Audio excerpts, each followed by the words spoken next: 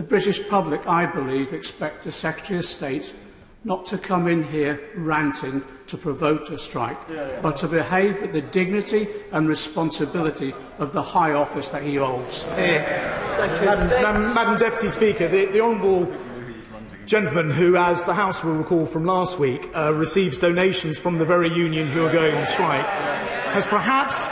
Well, he's saying no, but I believe it's the case. It is not Order. I can't have a dialogue here. I do recognise that there is a difference of opinion, and it might have to be settled at another point.